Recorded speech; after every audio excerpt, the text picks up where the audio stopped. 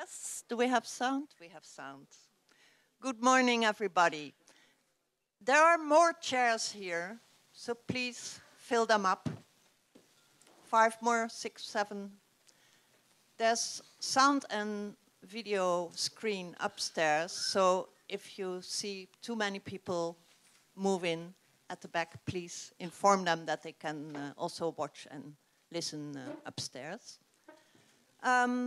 Welcome at the start of the IETM, and I think it's the second day of the Trans-Europal meeting, isn't it?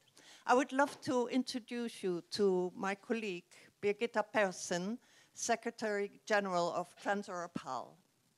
And this is my dear colleague, Nan van Houten, Secretary General of IETM.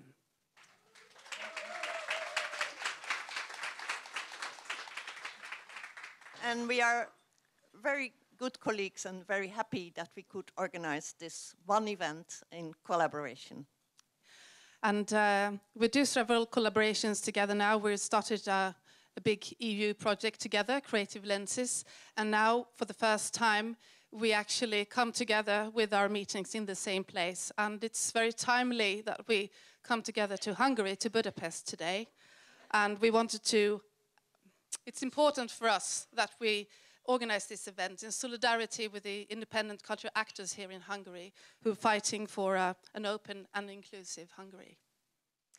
And we are very happy that today we get an opportunity to hear some stories behind the pictures and the short messages that we get through the media. So I'm happy to hand over the mic to Nick Thorpe, BBC journalist living in this country for over 29 years now. So he is an insider from the outside, and we have 2 insiders from the inside sitting next to him. Give a hand to Nick Thorpe, please.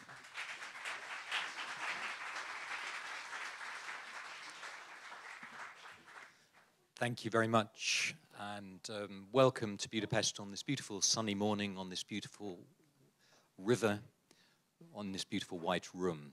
I'm very pleased to be joined in the panel, in our discussion this morning, by Ildikó Takács.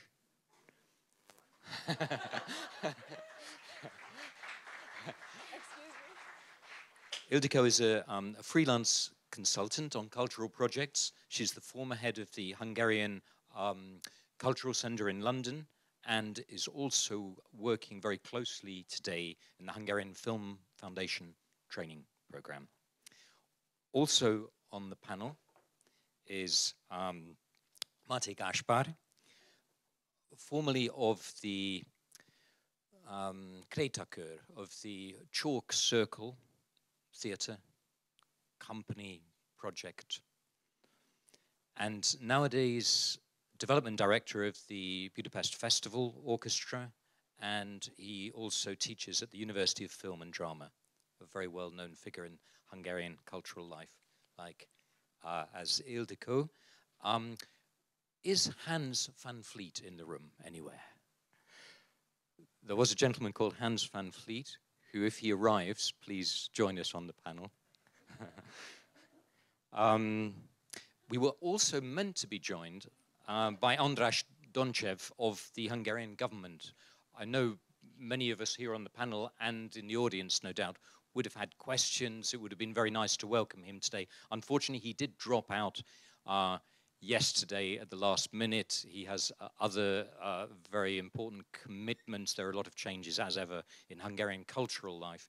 But if anybody in his place from the audience would like to represent Hungarian government cultural policy, we would very much welcome your views, and we'll do our best also to try, and I as moderator will do my best to try and weave in what András might have said were he here. I think we should sit down. And Judy, are you going to take part with us? Yes, very good. Thank you for it. We're all very pleased that Judy Sobo is stepping in at the last minute as founder and managing director of TRAFO, the House of Contemporary Arts here in Budapest, and again another iconic figure of Hungarian artistic and cultural life. Please join us on the panel.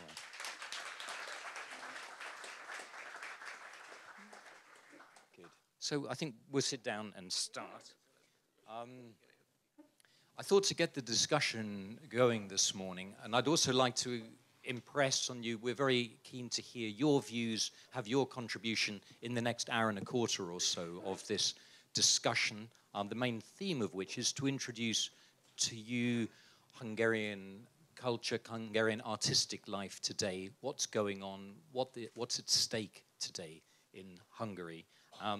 And so we're very keen to hear your own views, your own comparisons with what's happening in this relatively short time that we've got in your own countries, but also from the Hungarians in the audience as well, very much like your participation. And I thought, as a sort of to get the discussion going, I, as a journalist covering Eastern Europe, have spent most of the last 3 months at one or other of Hungary's borders covering the refugee crisis. I also noticed that on the opening page of the IETM website, there is a call for artistic projects dealing with and artistic responses across Europe to the refugee crisis. The deadline for that, as you may have noticed, is November the 16th, so you still have 11 days to apply. But I thought I'd start by asking Ildikó, Gyuri, and Mate what they know of the artistic responses so far, what they're aware of at this moment going on in Hungary in response to this great Greek drama. Okay. Mate. I start. Good morning, everybody. Well, sorry. Okay, I turn my back to you next. Please don't feel offended. Okay, like it will be better. So you're absolutely right to start by this question, because it has really been the most important topic, and it has really been a dramatic situation in Hungary the last 3 or 4 months. First, as I'm sure that most of you have followed closely, first there was a real invasion of all kind of migrants coming from different areas, and it was something absolutely unattended, both for the officials but also for the general public, the Hungarian civil society, and we had very moving times to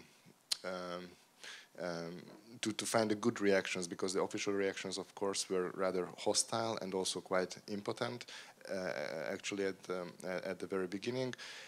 But the civil society has mobilized itself in an amazing way. So we witnessed a wave of solidarity which was absolutely unknown and absolutely not as spectacular as it became during these few very hot summer weeks. And I think that with this help and with this really very, very touching and also very efficient help, which was basically a humanitarian aid from inhabitants of Budapest and also inhabitants of those cities living at the south of the country where the migrants massively entered, helped those people to survive their few days or weeks that they passed in Hungary, because obviously no one really wanted to stay in Hungary, and this is still the case, and it has been the case the few past years as well. So Hungary is not a destination country for people coming to Europe in search of a better life.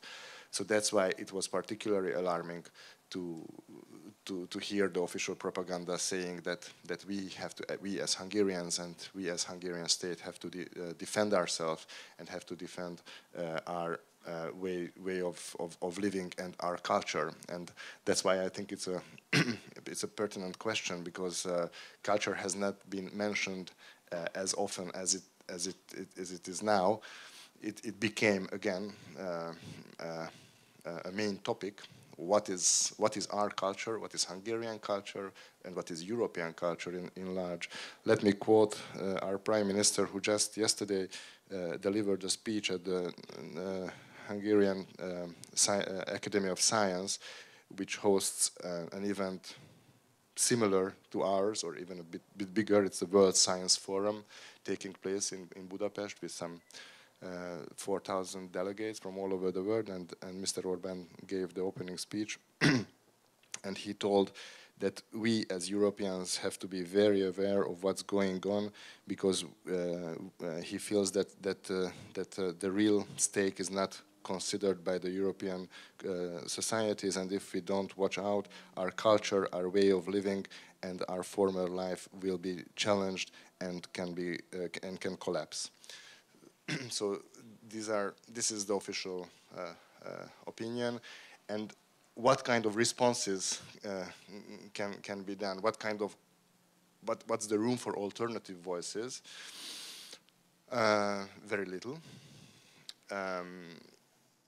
Partially because of, I think, by fear of interfering with the official propaganda, which has been very massively spread in all kind of public media surfaces, but also because, according to a recent survey, more than 75% of Hungarians are happy, for instance, with the fence, and endorse the government's policy to close the country with physical barriers from people who are trying to pass through the country.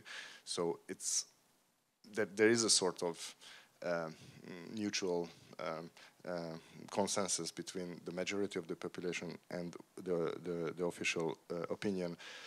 So we have relatively few, so the smallest part of the society who thinks differently and who dares to speak out along those venues. So just let me quote two examples that I'm aware of. A well-known filmmaker and theater director, Cornél Mundruczó, he's just opened at the autumn festival, which is called now Budapest Café Festival, a play that he had presented before in the Netherlands, and I think it was in the Rotterdam Opera, which is an adaptation of the Winterreise of Schubert, where the video installation part showed pictures of refugees, and this whole wandering story was somehow matched with the current lives of a refugee coming to Europe. So this was one of the examples that I saw recently, and the other one is a new production in a small alternative theater called Studio K that I hope that you will have the chance to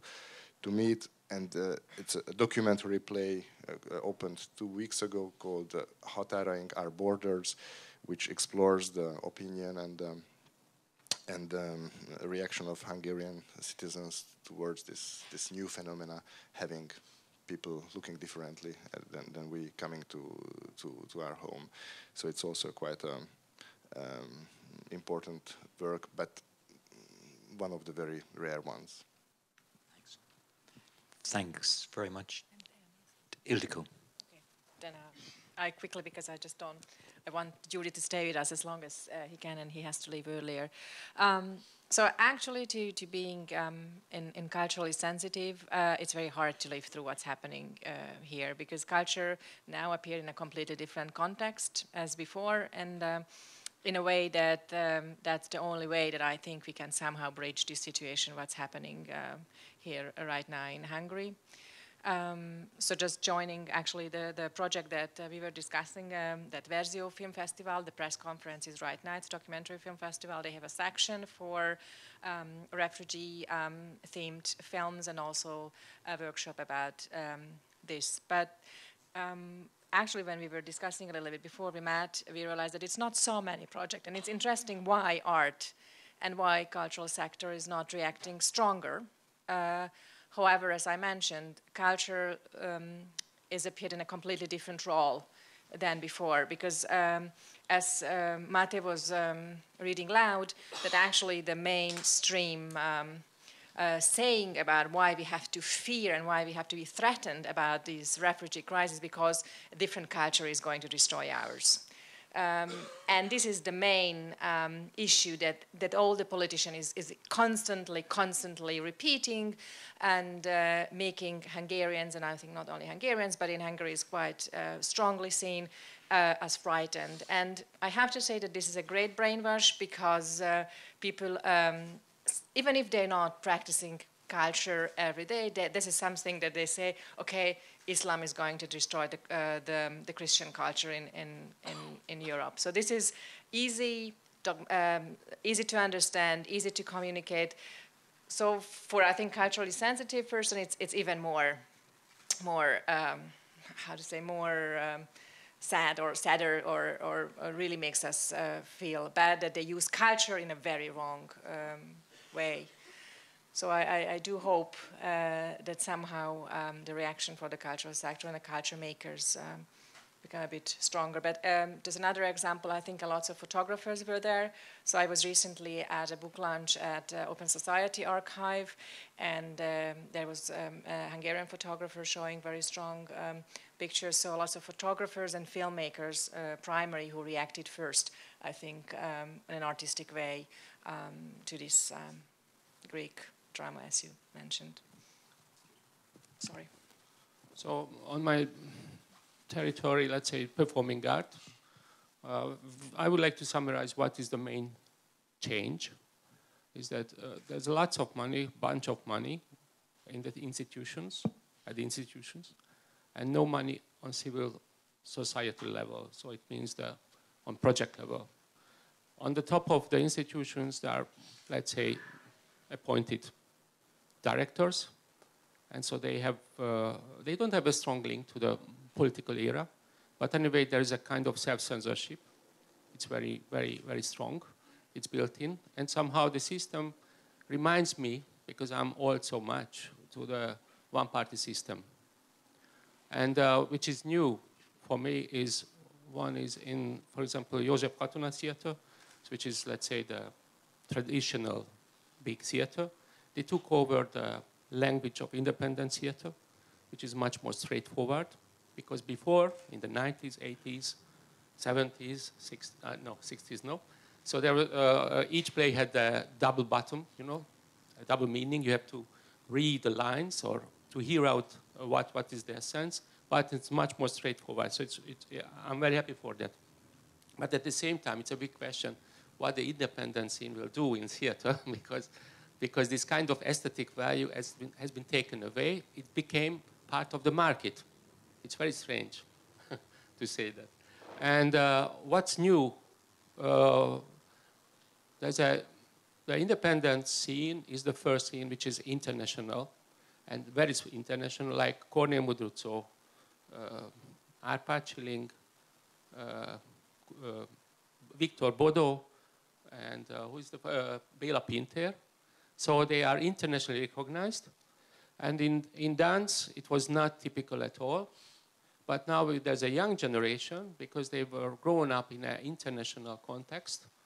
And now they are on the international scene. And so it means the theater made it maybe around the beginning of the 2000. And now we can see in dance the same things. Okay. And what else? What I can see, because there's less money, much more smaller projects. Bigger project can come into life, existence, if there's an international network.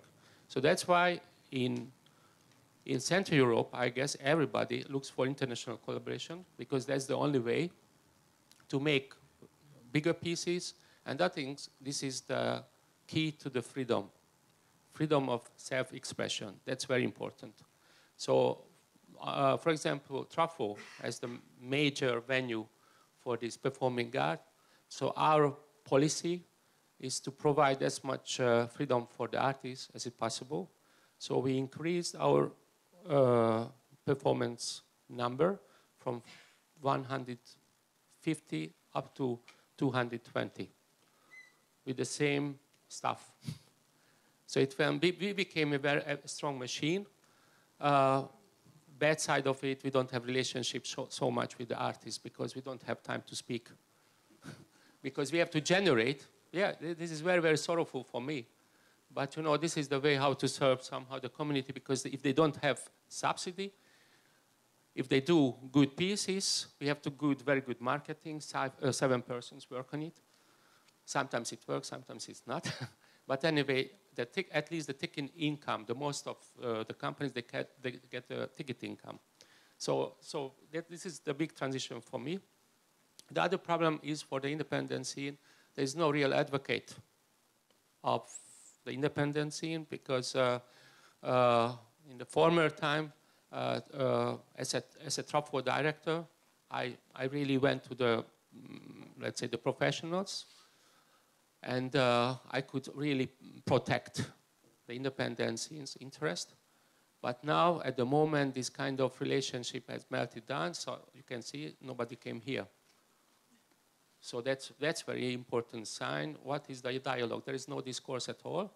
But I guess in the near future, because the situation is getting so bad, so missing really a vision of the future. And I guess now the government, maybe I'm too optimistic, they feel that something is wrong, because so many young artists want to leave Hungary. So that's a key, probably a possible keyword for them, the future generation. Because politically, they're really motivated to stop the older independent generation, let's say the big generation, because they are very outspoken, so they are straightforward, and they would like to change it. You know, it's very strange how they think. And for example, these theater makers, they would like to see in this, let's say, the state theaters, which is very, very strange argument for me. I don't know what is in their mind, because it's so much different aesthetic. So if somebody would take over a theater, then they should fire the most of the actors and actresses, because they have to use these special actors and actresses for their own quality. So there are so many controversial. So very briefly, what I feel that there are many sentences, strange visions from the government, but it's not coherent at all.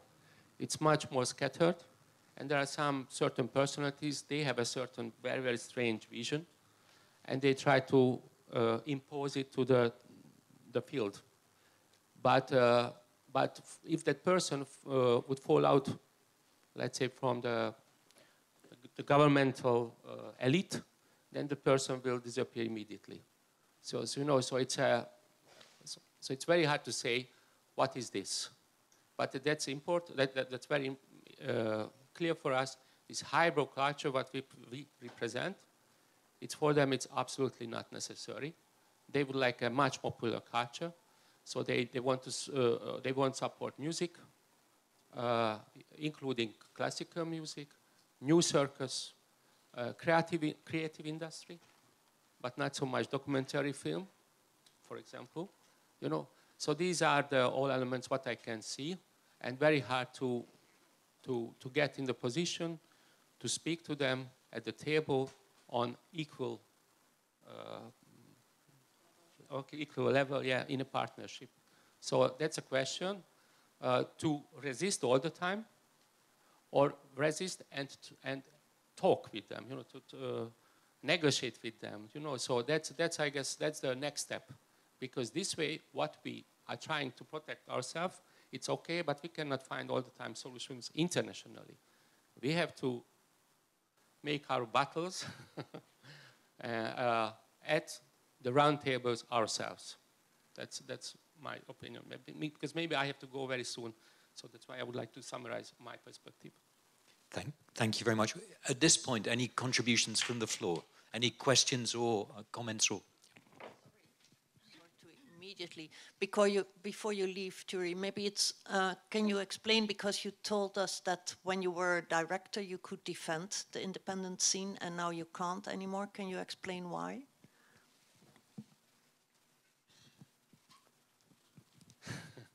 Matt is the same situation, you know, so it's a very strange. So we are, let's say, professionally respected, but I have to tell you, many very, very professional people without job, or they are put aside totally.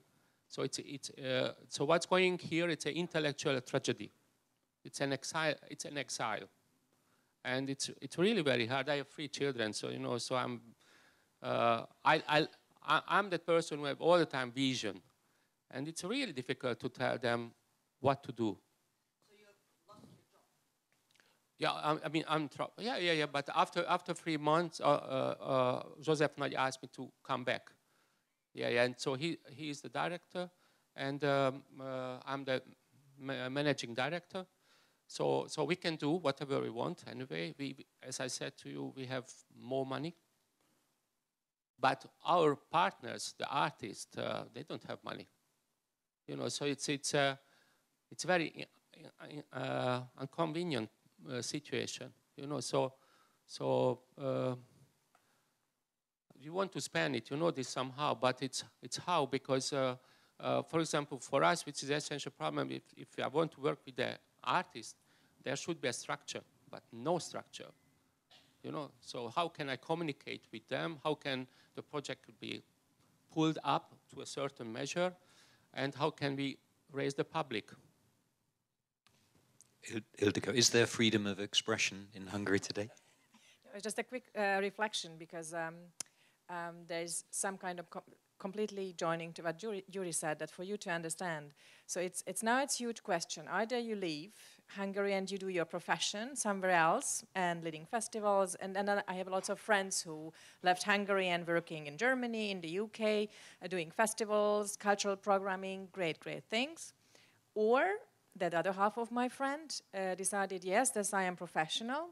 So I try to stay in my profession, but then your dreams and your evenings are not easy, because you have to balance between doing something right and what is my border? So what is my border to do things and to negotiate things and talk to everyone? Or when do I say, oh, that's my stomach is not bearing anymore? So it's those questions which honestly I've never thought that I would meet. I have heard from our parents that it can happen. So it's very hard to create value either here or somewhere else. But if you leave, then of course, then your responsibility, your Hungarianness, all your knowledge and all your roots and everything, then you can use it, fine. But then it's not the same. So it's not a black and white question. So I cannot say anyone else that for example, like working for the National Film Fund, there's a lots of things that I love what they are doing, but obviously there's a lots of things that I'm not very happy with doing. So should I work for them or should I not work for them? I can add something to this era, or so it's very hard to decide that if you would like to create a value, whether you are joining and it's not a good word, fighting, but trying to represent your values. It's possible, but it has a brilliant many of questions. Matti, would you like to comment on that? Just a last thought about this refugee question. I think that the official Hungarian opinion about this whole issue is really hypocritical, because, as you probably know, some 400,000 Hungarians left the country and migrated to the western part of Europe during the last 5 years. So Hungarians are migrants themselves as well, and partially those who lost their possibilities or their perspectives in the cultural life as well, but many others, of course, who are active in different parts of the market. So I think that there is we are also part of this movement, as you said. Also many. We are also constantly thinking about whether we should stay or whether we should rather leave and try something else somewhere else. And this is not because we would not love our country, or we would not love our culture, or we would not be very motivated to make things better here, but because of sheer lack of possibilities or the restrictive environment.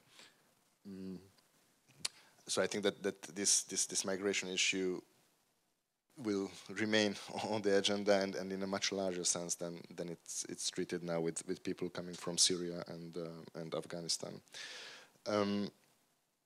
Just yesterday, I've received an online survey from an outstanding organization based here in Budapest, which is called Budapest Observatory, led by Péter Inkei. I'm sure that many of you know him very well because he is also an emblematic figure of the cultural life, not only in Hungary but in Central Europe and beyond. And they are doing regularly a cultural climate barometer. And so they just launched this online survey yesterday, where they ask questions about what are the climatic conditions for culture in your country. So it's not only for Hungary, but for all over Europe. So I strongly recommend you to have a look on that survey and give your opinion. And when I was opening this survey, and the first question was, what are the most problematic factors for culture in your country today? And there I'm offered 25 different statements that I should choose 5 from. Actually, I started to click on them, and when I could not go after 5 out of the first 5 or first 6, I checked back the rule of the game, and there I discovered that actually I can only check 5. So I had a hard time, a hard evening, and a hard night, as you thought yesterday, because I was looking at it and I thought, no, come on, it cannot be possible that 25 out of the 25 would be an equal match, and I could argue for all of them why it's problematic. So I thought, okay, let's move on and let's see the rest. And then a few pages later, you have the opposite. What are the 5 most promising or most positive aspects influencing the cultural climate in your country, where very wisely the same statements are turned into positive. So I thought, okay, let's see. And with all my good intentions and optimism towards the future, I could not choose one, because and then on the last page there was an open place that please put your comment or advice how to improve this survey. And what I had to put there, that I'm sorry, Peter, but here and now it's impossible to make statement in this white or black manner. So I cannot choose the 5 most burning problems, but I cannot either put 5 positive aspects if they are put at the extreme poles of the same phenomena. And I think this is our reality, and that's why we are struggling, and we are staying, all those who don't want to leave, because you cannot, or I don't feel like saying that this is just bad or this is just good, but the network of the problems is very complex and very very tough. So I would not even I suggest you go and check this place, this platform, and you will understand what I'm talking about. And I'm sure that many of these problems are very present in your countries as well. But for me, it was striking to see that there is really no difference between cultural policies lack relevance to fundamental issues of society, which is right, and exodus of cultural talent from the country, this is right as well, or low professional level of cultural managers, which is well as well. So one has the difficulty from which end to tackle this tough network of problems, and therefore the only possibility that we focus on our little territories, and maybe we will talk about it a bit later. At the university, for instance, what can be done with small groups of young generation, future professionals. But on the policy level, it's very gloomy.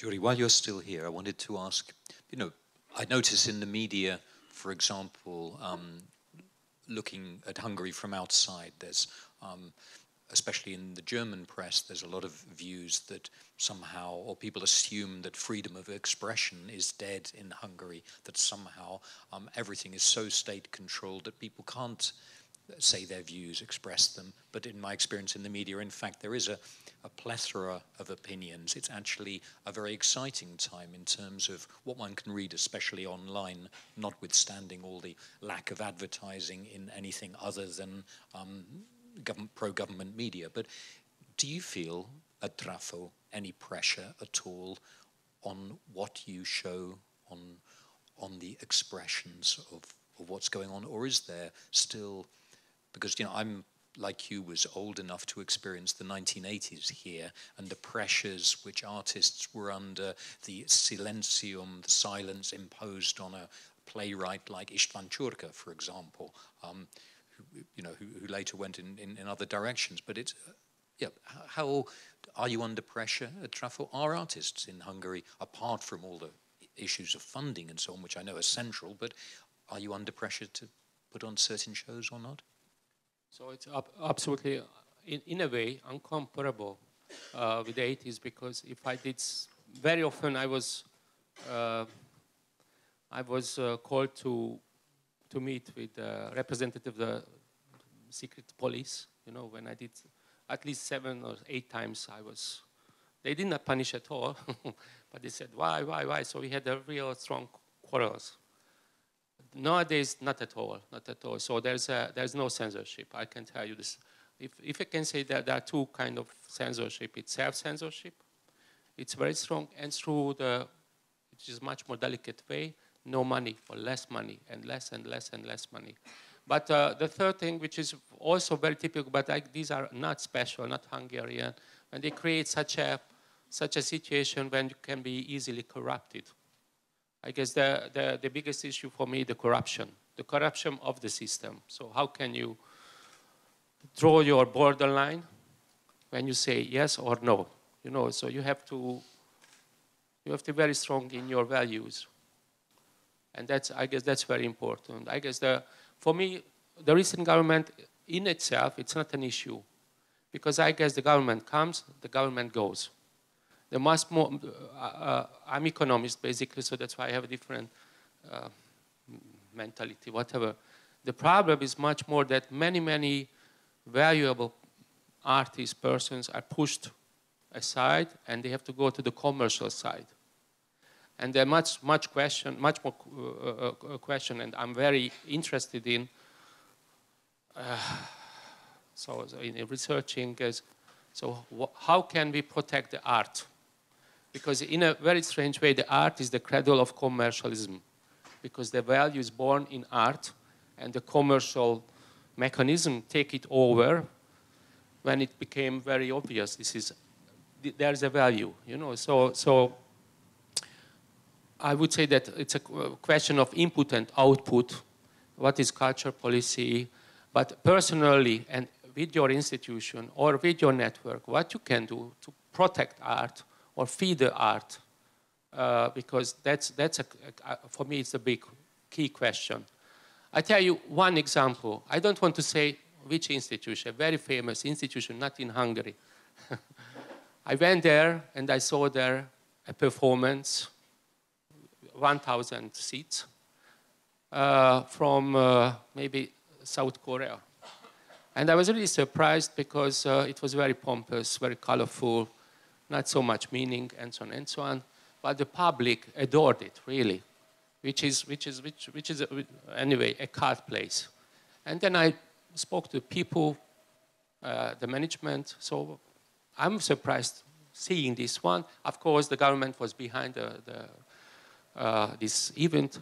And then I started to talk, why don't you invite Hungarians?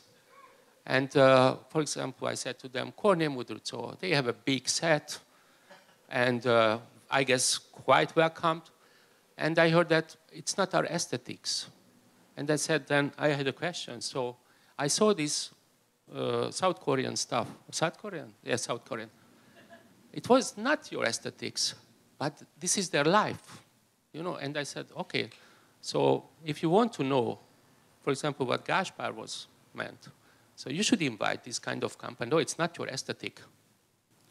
Because anyway, they will just know what's going there in the East, Central Europe, like Kusturica's film, you know, which is not true.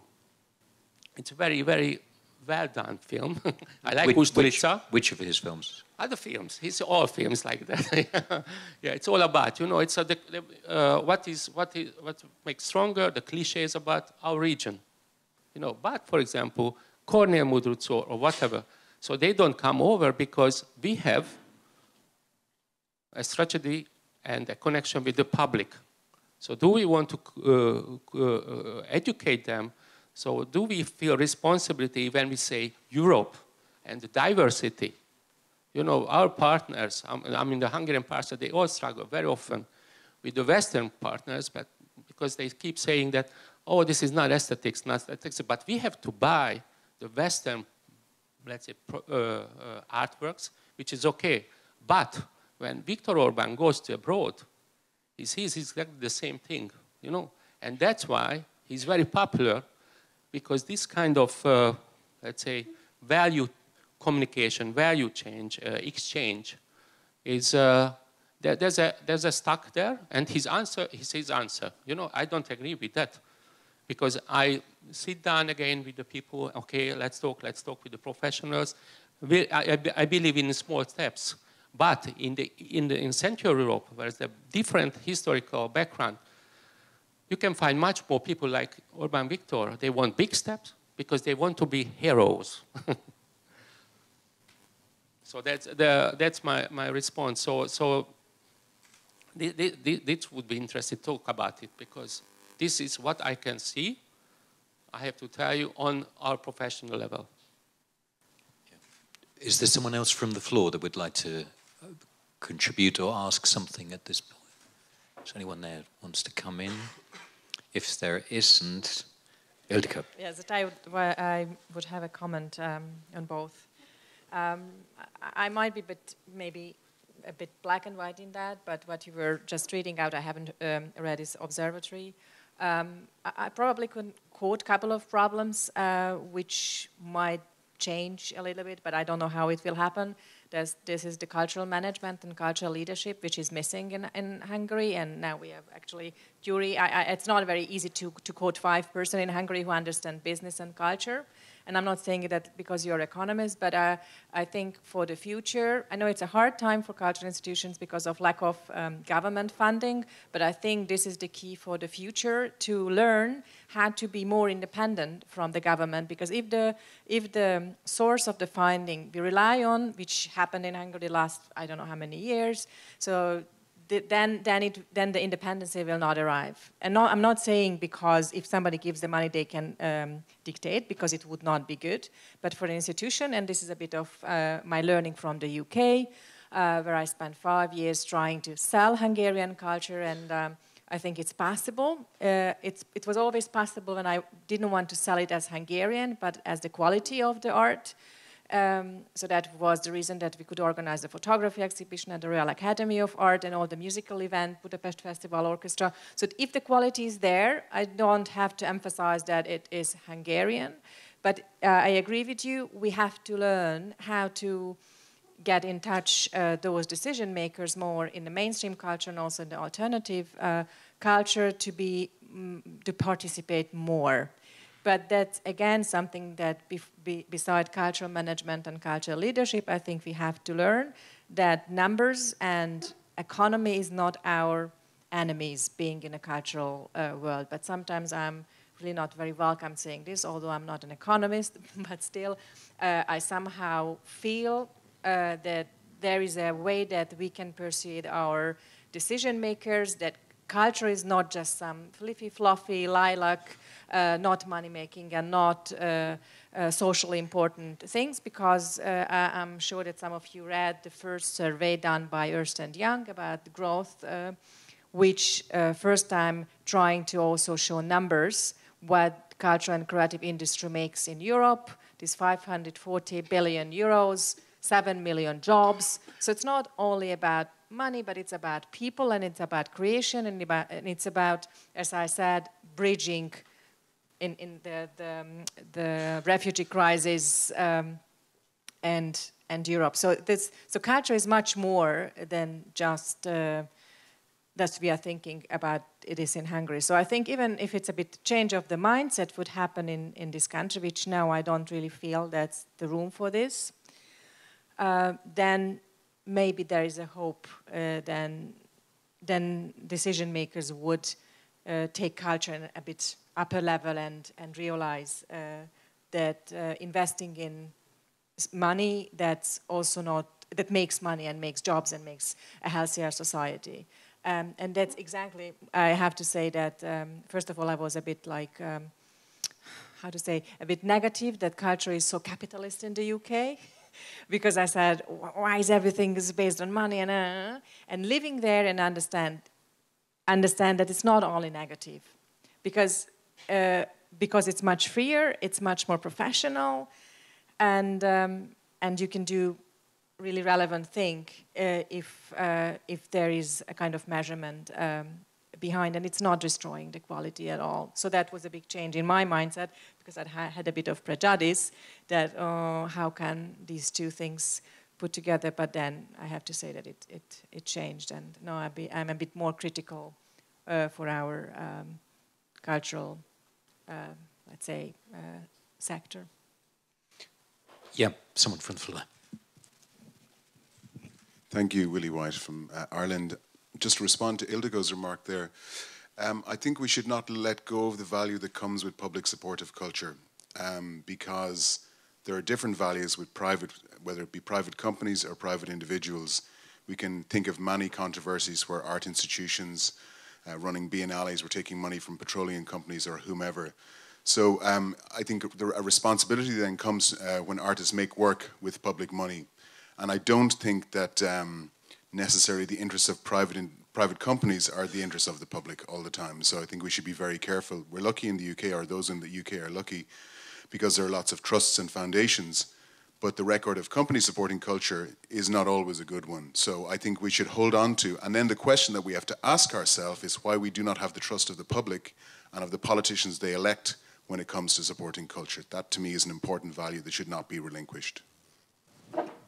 Yes, just a quick reflection. It would be good if those public money would be as transparent as private money. So I would be very curious about the price of an opera ticket, for example, from our taxpayers' money, to see how much money invested, for example, in the Hungarian opera, how much visitors are there, and to very openly and transparently seeing which happened actually in London, a Royal Opera House. We had a very open debate for the members who were supporting, and they were very open about the sources. The 90 million pounds at that time, 40 million public, 30 million private, 10 million supporters or like a sponsorship money. So I'm just saying that it would be nice to handle those public money so transparent as a private source, for example. I think there was someone over there, but first I'd come back to you, perhaps on the music side, as development director of the Budapest Festival Orchestra.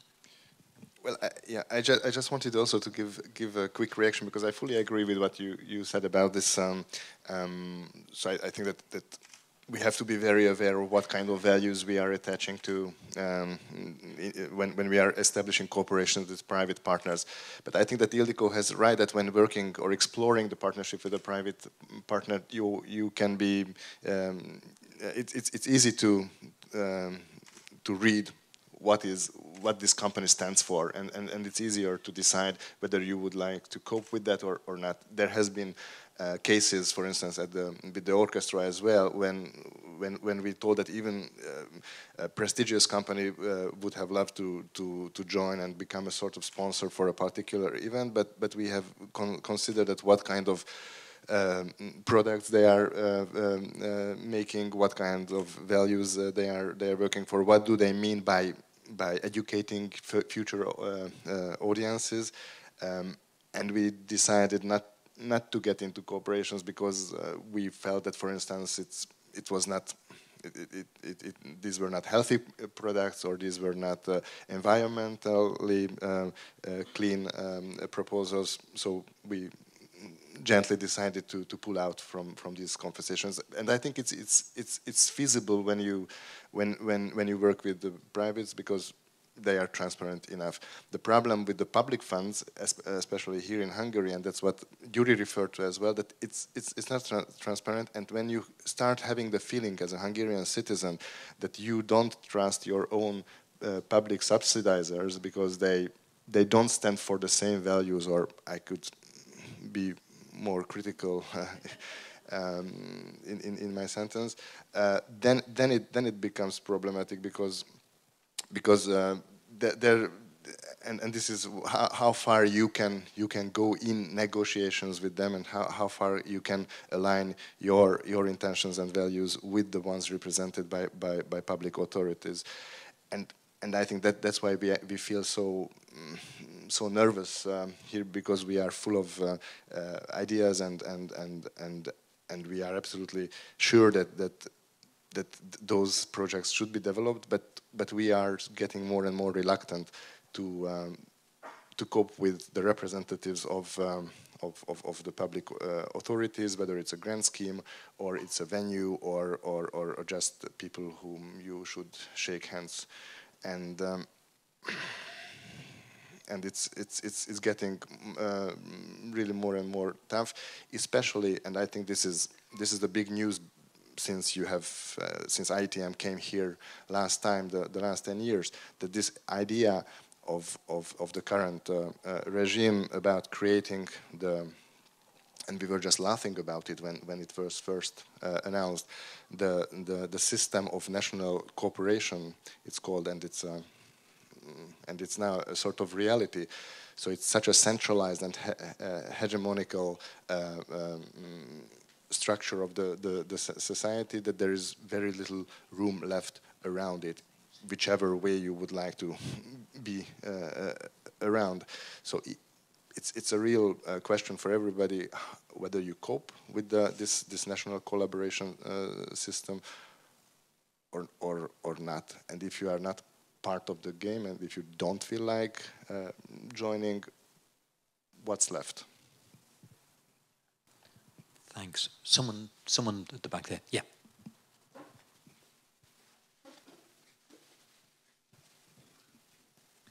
Hello, Anna Hopfer from France. I would like to ask you, in what way would you describe the relation to the public? If you said in the beginning that there were 75% okay with what happened with the stopping with the border, so how does this change? How do you define the work with the public?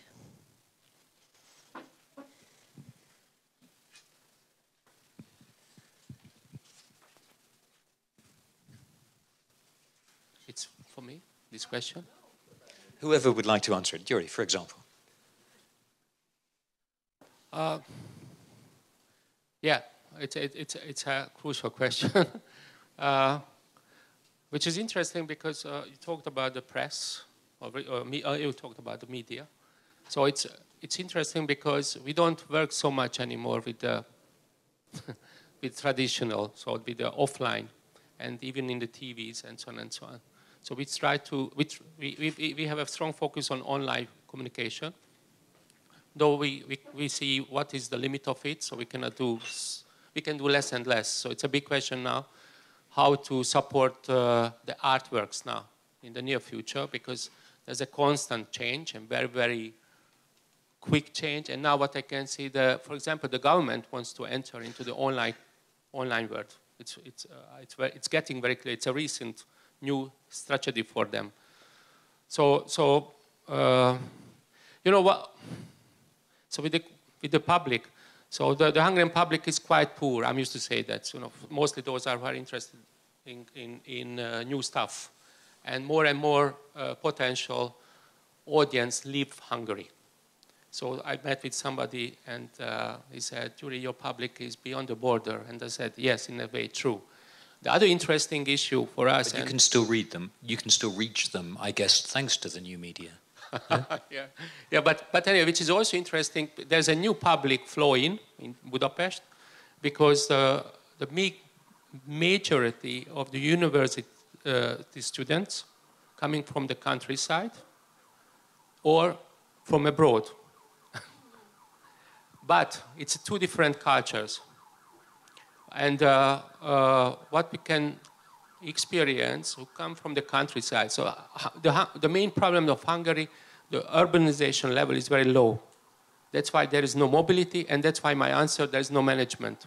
Because the management needs mobility. It's very clear. If there is no market, no manager, because the artists can do themselves, the free phone calls, that's all, you know. So that's very simple. So the question for us, so a total ignorant public, potential public, flows into the Budapest market. How can we work with them? We have to find this new method, because it needs a slow integration process. The online is a very good chance to find out something, but it worked, let's say, in the last 5 years, but I see a new tendency. I guess more and more people, I don't believe so much on online. I heard that in Germany, the youngers, they don't come on Facebook now. They look for something else much more. What I can see, you will come to Musi, I guess one day. For example, which is a new thing, it's a very shocking but very positive thing. In Musi, every Monday, there are 400 kids playing games from 12 till 2 o'clock in the night. So it's unbelievable. You know, I took there some managers from our network, and they were shocked, I mean, positively, that they said, where's the iPhone? They don't use iPhones. You know, they just play different games. You know, so that's something positive. We have to see there's a transition in the society. We have to come closer to the smaller circles all the time, and you have to do a very direct communication. So that's what we can do. But that's a question. So how the society mentality will change in a larger scale? That's a question. And if you can see that, you can build a certain relationship to these changes. And I'm trying to figure it out. What is this? So what we also learned that, for example, I'm a member of this research group, the locality is the new thing and not the internationalism. There was a very nice TEDx presentation by a black woman from, not black, it's not PC. How should I say it? Yeah, it's fine, okay. Speaking about America, her origin is something like African, different African. And it was very interesting to see that. And if I understand this new kind of thinking, we have to understand, let's say, the presenters and promoters, that we have to, so it works, our communication works if the references meet. But in that case, you have to know your target group, and you have to know the value of your, let's say, art piece. And then how to mediate it. It's getting a profession. I talk too much. Just one reaction, although I really, to your questions, I can't really answer because now I'm not representing an institution, so I'm not really working with audiences or with public. But just some thought that I could say that it's a good sign that it's not easy to get any theater tickets. So I'm now an audience and saying to you my experiences. So you have to be very quick to get a Katona József has a theater ticket, which I think it's not a bad sign. But on the other hand, it was very sad that, for example, the recent movie premiere, Veszettek, which was funded here heavily by the National Film Fund, and which has a very, very actual topic, was visited very few people. And obviously, there's a lots of reason for it. Why? You could blame the marketing, you could blame lots of things. Why not? But my question is that whether Hungarian society now is ready for such a film. Are they interested in such a film? Because unfortunately I have heard, and I'm not sure that it's true, that all these against refugee campaign, which was in Hungary in the summer, first I thought this is a brainwash, and then someone told me, no, it was a very careful market research when it came out, which actually Mati said that 75 or even more % of Hungarian not really like foreigners. So let's use this and let's build on this feeling, and so get more voters for my party to build on this. And if it's true, I'm saying I'm not sure that I don't know if it's true, it was just a gossip, but if it's true, that it's very frightening, because I think that's such a responsibility from a government to build on this kind of not very good kind of perception, this fear of foreigners, that would last longer than we will live, I think. So this is a kind of long-lasting responsibility, which probably nobody thinks about. So, but back to the audiences, so that's all my experiences. I can say that actually, and also not easy to get ticket to Trafo, so which is a good sign. So there's a niche audience still interested in contemporary and alternative art. And then we were also discussing, there's an interesting thing what's happening in Hungary, that there's a lot of hugely interesting things happening in the alternative art world, which is the mainstream culture has big questions, what's happening there. But it's a funny thing how maybe we are used to this, that the mainstream culture is so prescient and so influenced by politics, and that's a good response, that alternative culture can flourish. But I have to say that it's not my generation, but below 1-2 generation in the 20s, there's a lots of interesting things happening. As low budget, even one of the film which was most visited in Hungary was a very low budget film. And a no-name filmmaker, van valami érdekes, so 30,000 euro and almost 100,000 visitors, which is a very high number in Hungarian cinemas. So I'm just saying that it's an interesting phenomena which I encounter in Hungary today, that although the mainstream culture has questions, the alternative has very interesting answers. And I'd like to react as well to a couple of things you've both said, or that have been said today. I never thought I'd find myself quoting the Pope, but the globalization of indifference. There's a very interesting conversation in a book published relatively recently by Karácsony Gábor. Gábor Karácsony. His work's not translated into English, though I think some that I know of. And he's a writer, a participant in the 1956 revolution, who died very sadly this summer, but very much someone culturally on the right-hand side, on the pro-Fidesz side of the cultural divide in Hungary today.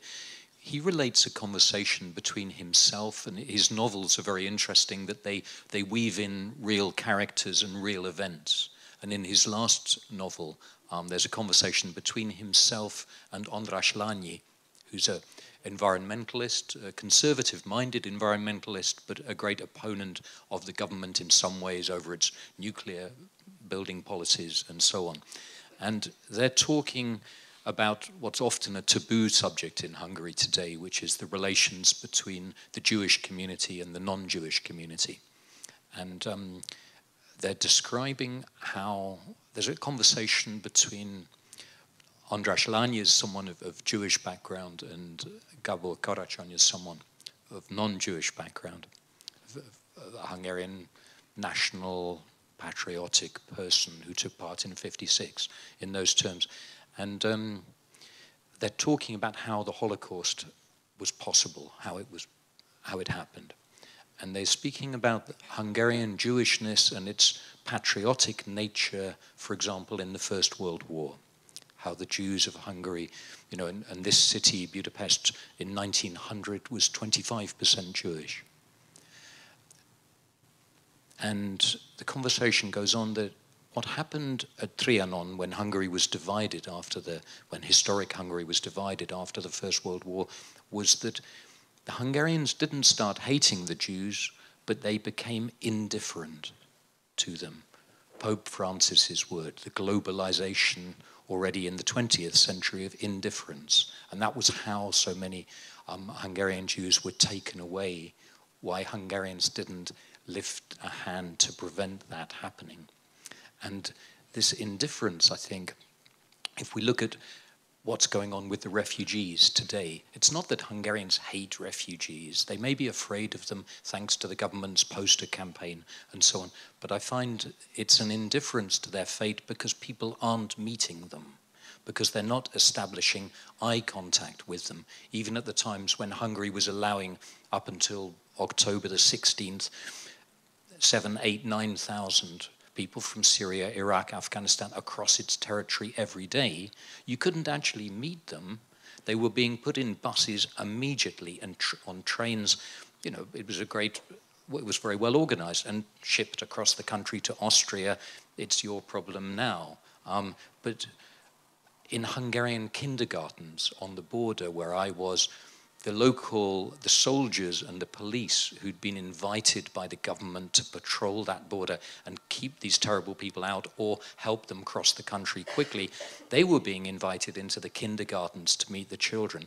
But what a fantastic opportunity it would have been for the kindergartens, the primary schools, the secondary schools, to invite people from Syria, Afghanistan, Iraq into their classrooms to talk about geography, to talk about their stories, their adventures crossing the Aegean Sea only 2 weeks earlier and so on.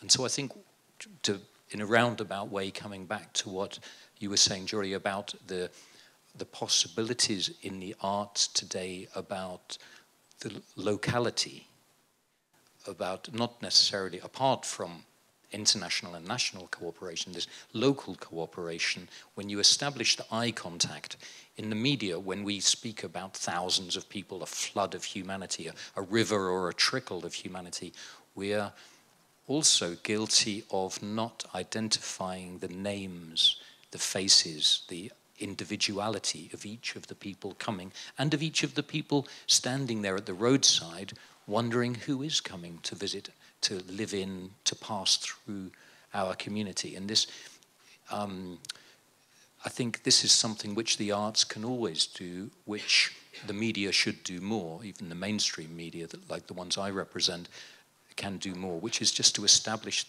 to make that eye contact. And this is also one of my own fears about social media and about the games children play and teenagers play today on social media, that there's less eye contact there between people than maybe there used to be. Any thoughts on that? Perfect. Any more? We've got a little bit more time. Yep, there's someone there.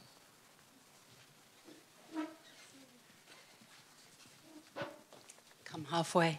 Hi, my name is Pippa. I lived in the UK for 15 years, but I now am based in Australia.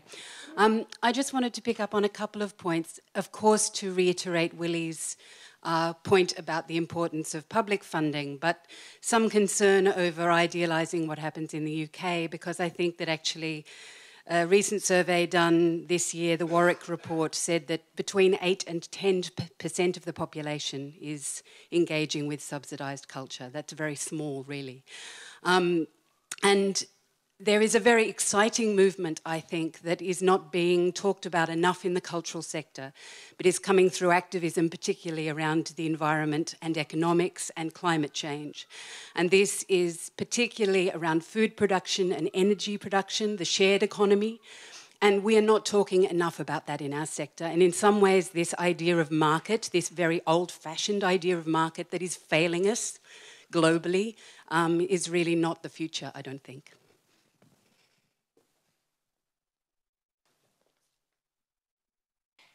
Well, really interesting to understand your vision, because you said I have a very bad vision, because what I see I'm from Italy, okay? What happened in these 20 years is that it has been like an erosion, little by little. You know, we can feel it, you know, day by day, but something was missing, you know, and in the end, you realize that going back 10 years ago, it was like, you know, we lost many money in you know, public funding, but which are the strategy now? I mean, because is there any strategy? I mean, an institutional strategy in that? Because if we think about that, it's the point. If it's a strategy, it's really a risk. I mean, if it's not a strategy, but they are trying to find a way, okay, we can create a dialogue. I don't know, you know. But if they know where they are going, it's really a totalitarianism. You know, I agree. You know, I guess each institution, or many institutions, who feel responsibility. I guess the strategy built on responsibility. So those who know, aware of responsibility, I guess they built the strategy. So what I can say, I didn't talk to Katonozsev Theater or very profoundly with Crétakör, but I feel it. You know, if you are an expert, or let's say you visit these institutions and artworks very often, you feel it. That's a question that this kind of let's say resistance against the market, against this kind of policy or politics. Does it have a coherent platform? Because that's I guess that's the key issue. Because in Hungary, we are very weak in that. So that's why there is no resistance. There are no crowd on the street when we want to. There was, but long time ago. 20,000 people last year prevented attacks being imposed. No, it was 100,000. I heard that. No. There was some exaggeration. I was not there. 2 days ago in Romania, 20,000 people brought down a government. Yeah. So anyway, that's a question why we don't do that. I have a certain answer here because of education system, the taxation system, and so on and so on. So there are many things in the society which serves that your dignity and your personal sovereignty melt down, you know, but it starts from your childhood. And that's what I can see here all the time. So that's why we are really easy victim of this erosion, of this corruption process, which is not all the time about money. It's a moral question. And, you know, I guess the role of the art should be to point it out. I was on a after talk, Art by Chilling. He addressed this question, what do you think about corruption? And the people were really the cream of the highbrow people, you know, so really. And they so pushed away this issue for them. I was really surprised. So this is like the Jewish questions, so our 56, so many things. We don't have to really go deeply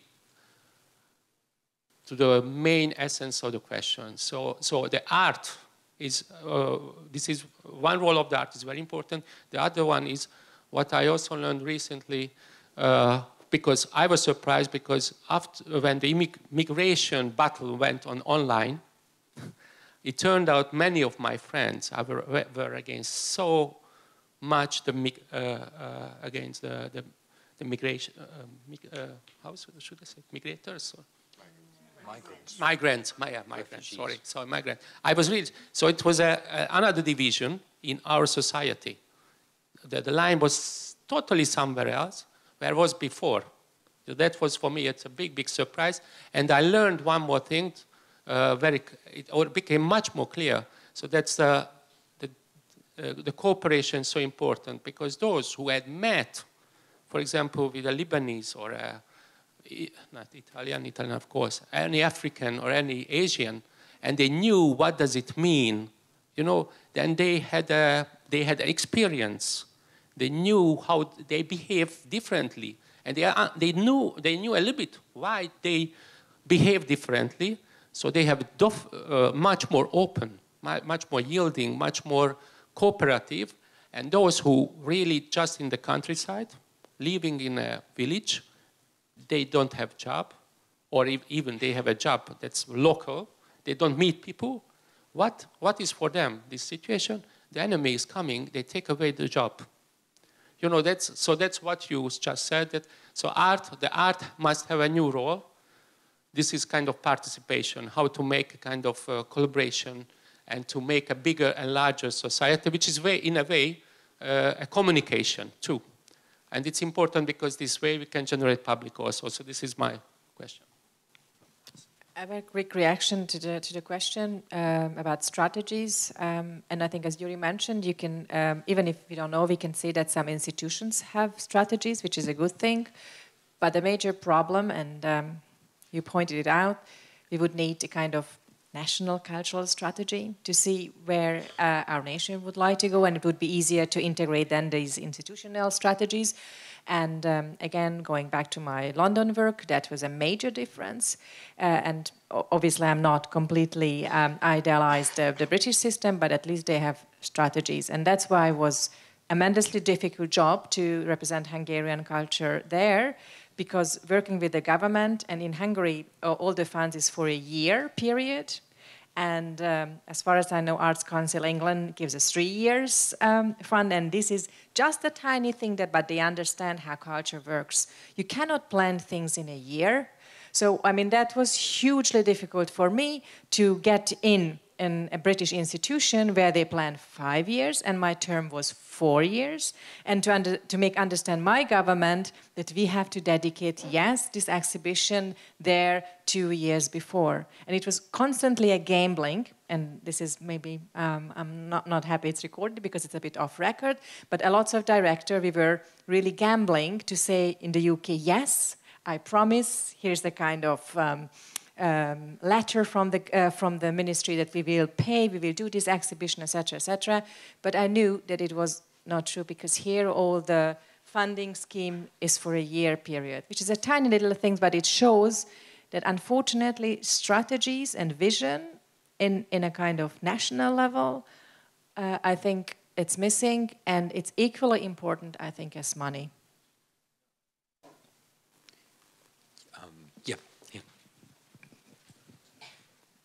Hi, Margaret from the United States. I'm just struck by the incredible metaphor of being on this beautiful cultural space, which is a ship. Here we are in a country whose cultural policy, despite the pressure from outsiders and from their own colleagues in Europe, and certainly from abroad, including the US, is insisting on its own sovereignty, insisting on making itself an island. And we are the cultural workers, both inside and out, who are trying to ply the waters. I'm not comparing us to immigrants, of course, but it's just a very powerful metaphor today. I really appreciate this conversation. Thank you very much. Thank you. Hi, everyone. Goran Tomko from Serbia. I'm really struck, I guess, as most of us, with this image of the faceless crowds crossing our countries. But I would like to draw a parallel to another crowd, like a faceless crowd, that we also talk in a similar fashion, and that is actually our audiences. Too often we talk about our audiences or publics or whatever in a very similar fashion. And I think in art world we really too often maybe talk about ourselves, and when we talk about others it's some distant, unknown, faceless other. If we want to change or to contribute to a change, we need to change that, I think. Thanks. Yes, thank you very much for this remark, because this is exactly what I would like to answer to the remark of the French colleague who asked about what kind of work with the audience, and what is the artists or art organizations' reaction towards this new phenomena, and I to give some encouraging examples that. By the end of this discussion. So for instance, here and now in Hungary, all these kind of outreach programs and audience development programs,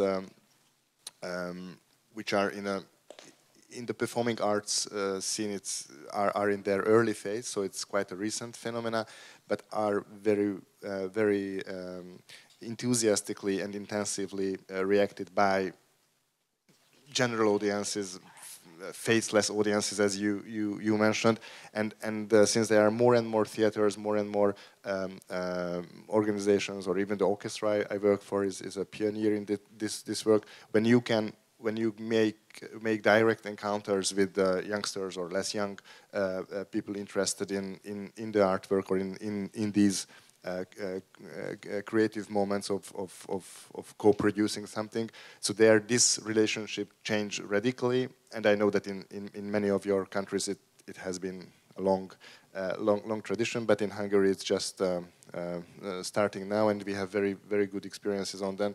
And at the University of Theatre where I'm teaching, there is I'm responsible for a new class which does this theatre and education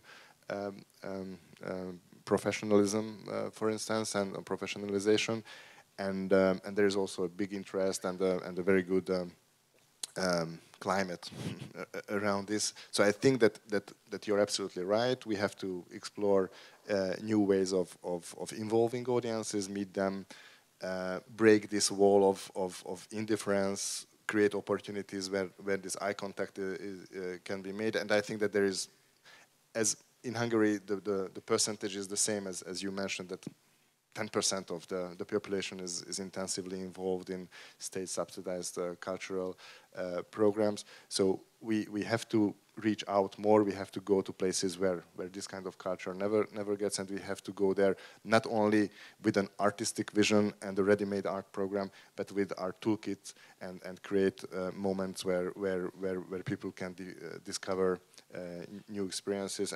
And fortunately, I can witness many of these kind of initiatives here in our country. Of course, they are extremely small scale, but if you do that and if you are persistent in doing that, it will help to create a new audience and ensure that there will be people attending the mainstream events also in the future, or creating something completely different as they wish in alternative ways. Yes, maybe we've just got like a few more minutes on the whole question. Each of you are teaching the arts in different ways. Just picking up on what Martis said, Ildiko, what are you teaching now? What needs to be taught? Is it the same as that always has been, or is there something new or different? What needs to be taught in this country today? Well, it's now. I'm going to answer it for two different perspectives. One is more like the art perspective, so the content perspective, which I think critical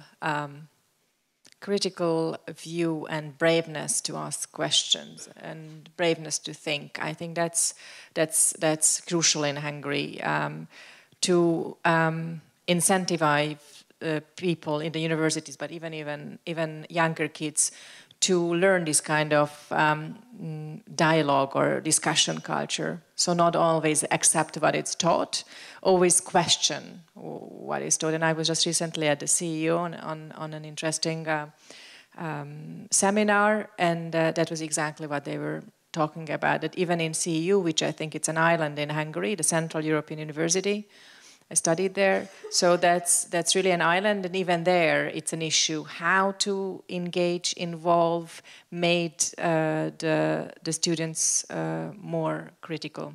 So that's the content answer. And also just reflecting, ending this, that I was recently in Germany at the Schilling Children Film Festival, and it's about also education, and it's reflecting what you were saying about the refugee crisis. At the opening of the festival, one of the representatives of the city asked the German pupils, kids, to help refugee kids in the school. And even when I'm saying this, that was so strong, because that was for kids. There was thousands of kids, different age groups, from 6 till 14, 16. And so that was the the main main kind of opinion in Germany that openly said, so I would have wished that in Hungary would have happened the same, which reflecting what you're saying. On the practical side about education, which I just did a survey about film education and film practice and training in Hungary, and it came out that the practice-based art education and film education, for example, is quite missing, but it's an old debate in film education that how content-based and how artistic-based and how practice-based should it be, so it's not a new question, but it turned out that in Hungary, I think especially Matti can say about the University of Film and theater, drama, that I think that's not bad, this kind of artistically thought film education. And so actually one of the findings of my research was that where Film Fund can step in, that somehow connect the industry, film industry and the film education. So somehow make possibilities to filmmaker to try out and not immediately step in the big competition to put together a film and to apply for the Hungarian Film Fund. And even they started already an incubation program, which again for first filmmakers can help to get in the market. So the entry in terms of film, I can speak about that only right now, is really make it easier to entry to the film making practical market.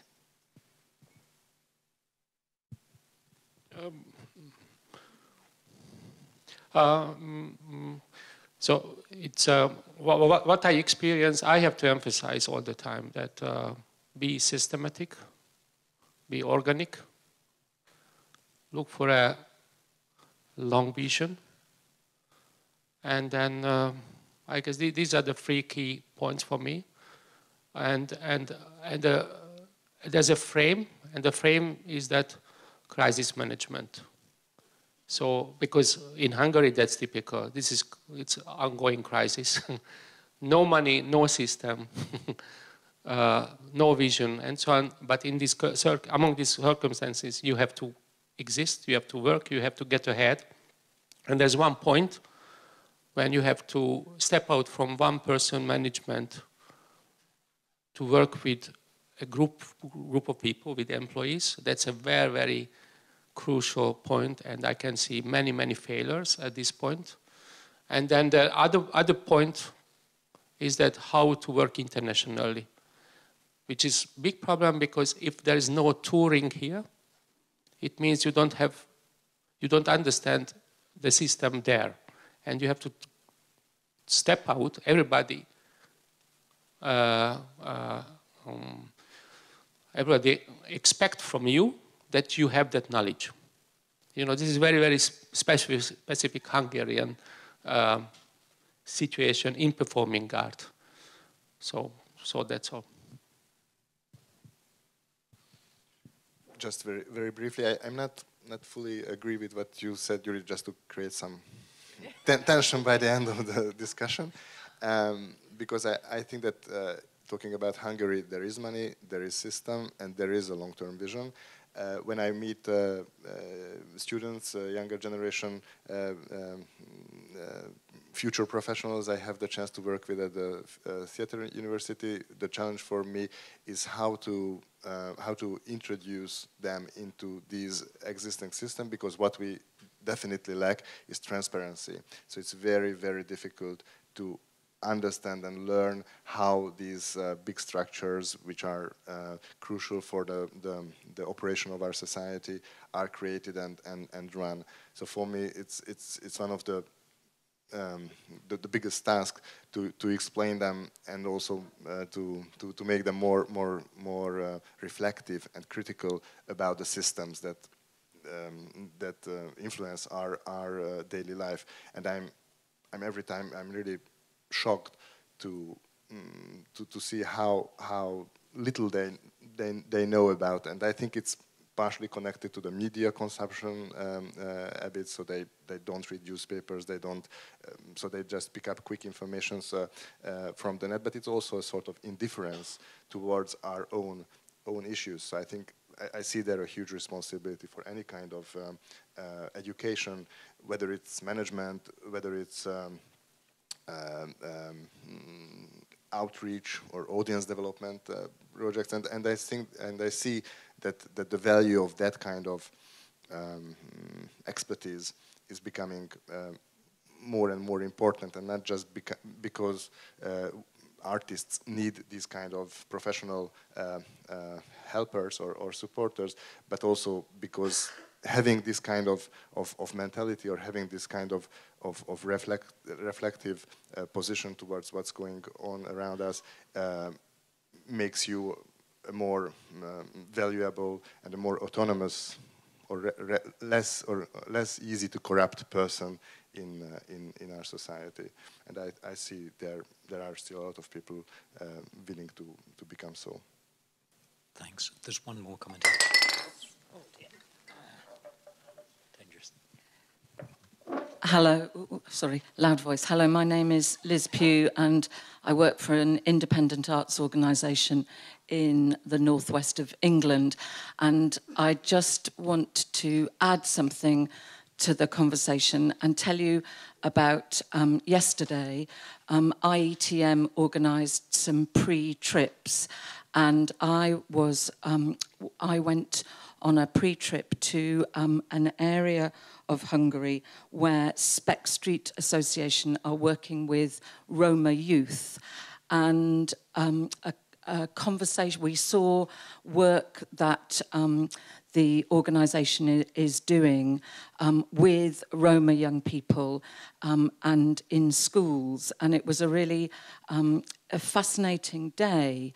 And I suppose I was surprised. We were in a little minibus, a microbus, and there was only, I think, 10 of us. And I suppose I would say to everybody, and I know people have to take time out of work and whatever, but if you're coming to an event like this, a conference, and there is a pre-meeting trip organised in the interests of knowing something of where we are and looking people in the eye. We did a circus skills workshop as part of the day. So there was 25 Roma young people and 10 of us informal European theatre meeting professionals. And we all balanced something on our head and walked around the room and said hello to each other. And to do that, we had to look in each other in the eye, and we became equal in that moment. And I suppose my first thought is take the opportunity if it's offered. There should have been more than 10 people. We could have had a big bus, but we only had a small bus.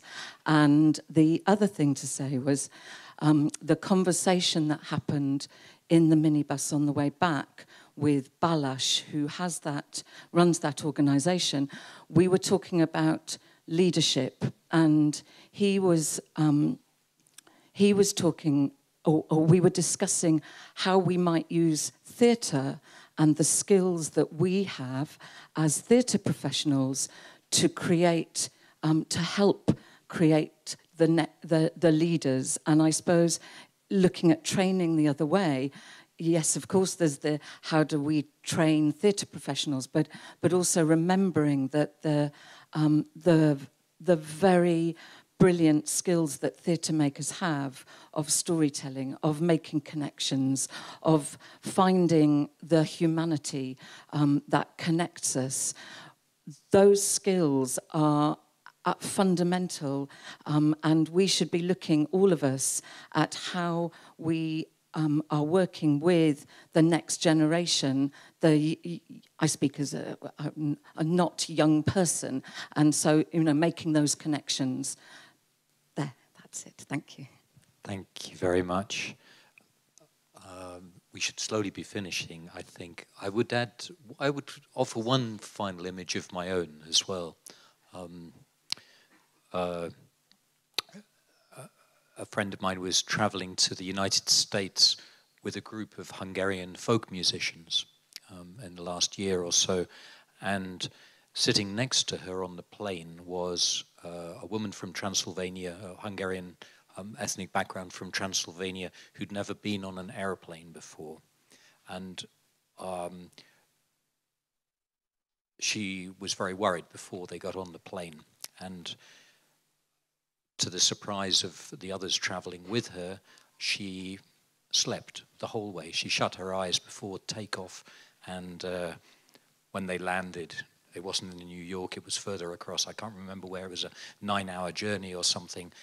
She opened her eyes and people started congratulating her. How did you sleep all the way, you know, if you were so worried before? And she said, I wasn't sleeping, I was praying. And as I see the refugees arriving in Europe today, how many of them are praying all the way, and how when we speak about defending Christian culture, are we neglecting how many believers are arriving among us who are praying all the way here, just as many of us are still in our own ways praying all our way there or wherever else we go on our holidays or on our trips around our towns. So thank you all very much for taking part this morning. Thank you very much for coming. And some words about the organization before everyone gets up. Thank you, thank you, thank you.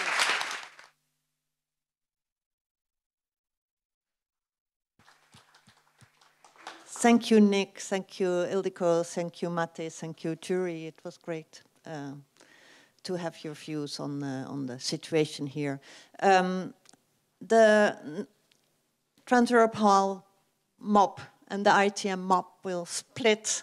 Our ways will split. I asked the IETM people to go back to Aquarium. If there's half an hour before our first working groups start, be it in the Central European University, in D17, which is very near to Aquarium. There has been a wrong address circulating, but realize the address is very near to Aquarium. Or in Aquarium, there are 3 working groups starting at 12:30. If you don't manage to get your badge and to register before that time, don't panic. We have the registration desk will be open afterwards and you will be allowed in without a badge by exception. It is in Aquarium. You can walk around, along the river until you meet the tramway 47. Take that one and it brings you. The terminal is at the same square as where you find Aquarium. Sorry? It's the end of the 47 line, yes. Or 49, okay. Thank you so much. One of your compatriots said, democracy is an acquired taste, and maybe we didn't get enough time to acquire that taste. We will discuss the role of the artist in the democracy for the oncoming days. Thank you.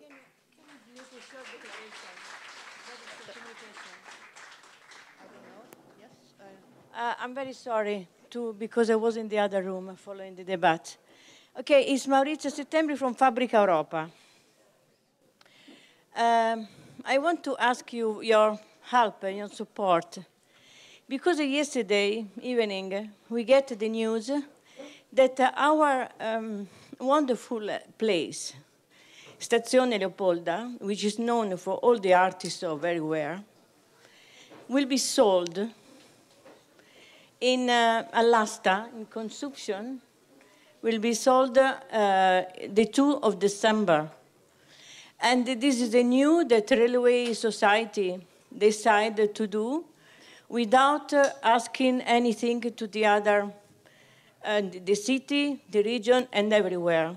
So at this point, it is very difficult in 25 days to organize the possibility also to participate to this, to organize that this wonderful place, which is an heritage, is really one station of the 18th century. It's been built in 1850. May I, please. let's start a communication about that, because I think we have to leave. Okay. Yep. And so what I ask to you is if you agree that altogether we ask to the institution to have to be democratic. That means to open a panel of discussion about we can all together, the artists and the international community, with the institution to save this wonderful, fantastic place for the contemporary in Florence. Thank you for your support. I will send you a letter to everybody. Thank you. Okay.